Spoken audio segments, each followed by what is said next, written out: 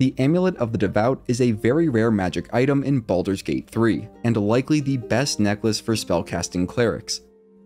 To get it, you'll need to progress through the main story until you reach the Baldur's Gate Lower City in Act 3.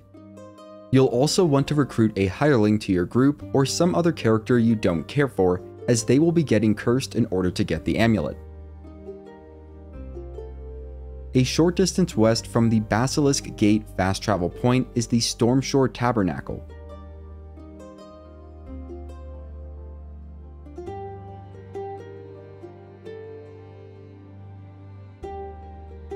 In the southwest corner of it, you'll find an ornate wooden hatch with a DC 10 lock.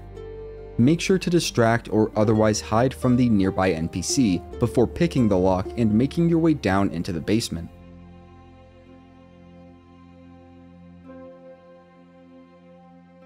Since we won't be keeping the hireling, send them across the traps into the donations room. Opening any of the chests there will get you the Castigated by Divinity status, a very bad debuff. All of these chests have good items, but the center one at the back contains the Amulet of the Devout.